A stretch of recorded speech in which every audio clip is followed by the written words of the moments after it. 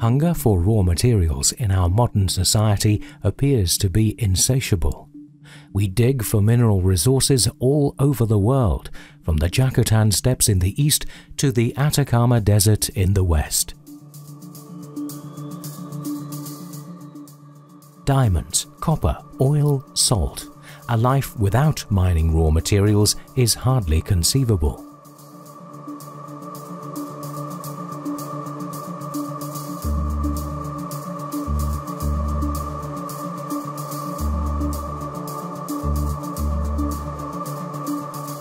And wherever raw materials are discovered, people are magically drawn towards them.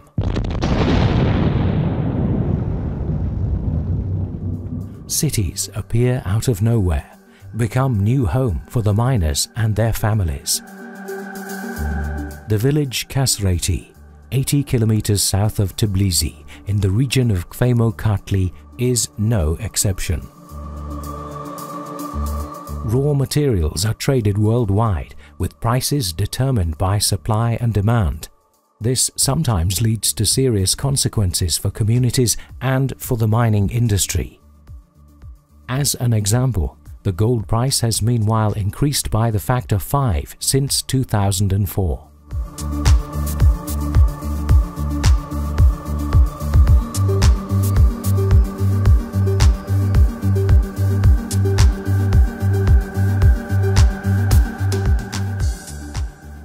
A cemetery within the site of the miners' settlement of Kasreti.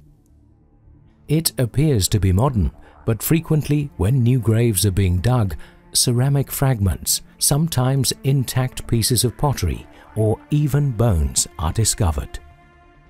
For us, the archaeologists from the Georgian National Museum in Tbilisi and the German Mining Museum and Ruhr University in Bochum, these discoveries open a window into the past.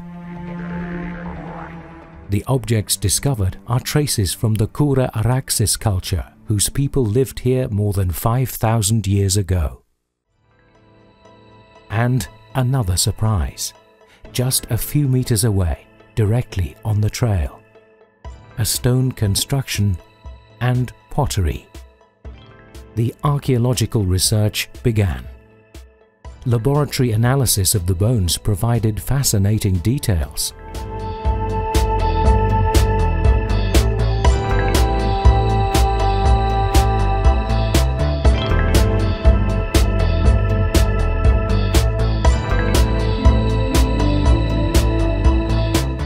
In the following years, scientists of the Georgian-German archaeology team examined the site, which is located on a massive spur covering an area of 60 hectares.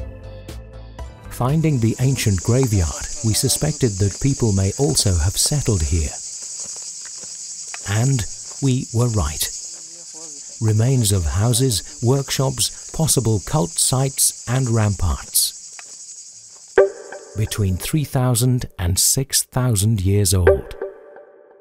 In 2015, another surprise. A tomb from the Kura Araxes period, covered with basalt columns and equipped with an access tunnel. Obviously, it has been used several times. The bones of previous occupants were carefully put aside, creating room for new burials. In spite of the many findings, we do not really know much about how the people lived during this period of time. But there is one thing that we know for sure. Those people were miners. Gold miners. Not far from this settlement, the Sakdrisi Hill, the place where the German-Georgian archaeologists' teams began their work in 2004. In Sakdrisi, the gold veins reach clear up to the surface.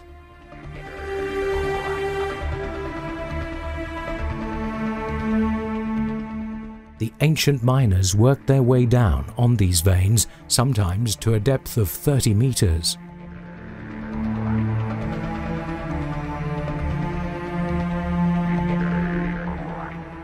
In the 1980s, geologists dug a tunnel in order to investigate the gold mine. A stroke of luck. 20 meters below the surface, they discovered an old mine. The shafts were almost completely filled with mining debris, yet they had still survived the ravages of time. Within the layers of debris, we repeatedly found charcoal, a timestamp for archaeologists. Thanks to the radiocarbon method, its exact age can be determined. Eagerly, we await the results. In a tedious work process, we cleared the silted mine. Year for year, deeper and deeper. Young men from the region did most of the hauling work. Some of them were still in their teens. For 9 years, we were privileged to see boys turn into men, and strangers turn into friends. We found pottery, tools made from bone and antlers, and stone hammers, again and again, a total of over 10,000 of them. As with modern hammers, they once had wooden handles, but not anymore. Finally, the result of the charcoal dating. A scientific sensation. The mine is over 5,000 years old, and therewith the oldest gold mine in the world. But how did the people manage to dig this deep into the mountain with such simple tools? What did these tools really look like? How effective were they, and how much gold did the mines yield? So as to better understand the connections, we performed various experiments. Organic material dissolves within a few years, and so only the stone part of the hammer remains. A few such complete tools have survived the millennia in moors or salt mines elsewhere, provide us with reference points for a reconstruction. These early miners discovered a simple principle. Tools had to be harder than the material they were being used on. Alternatively, a fire could be set, making subsequent excavation easier.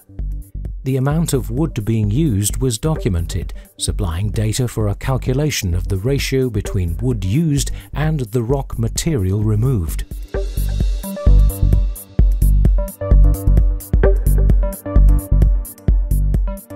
Crushing and grinding of the ore is called preparation. Just like the people of the Kura Araxes period, we were using stone tools. The grinded ore was washed in an old cistern nearby. The time required was being measured.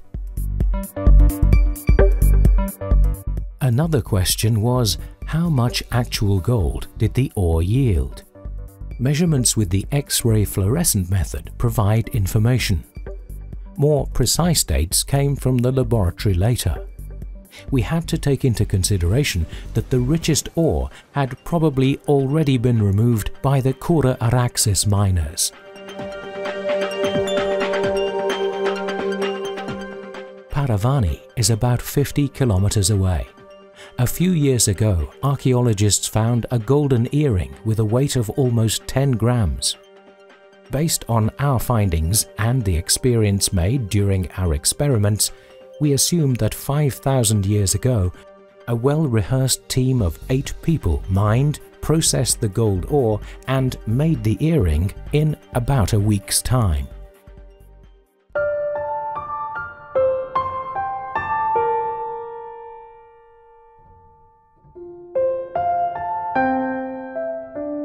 In order to preserve and protect this unique cultural heritage, in 2006 the Sakdrisi Hill was declared a National Georgian Cultural Monument.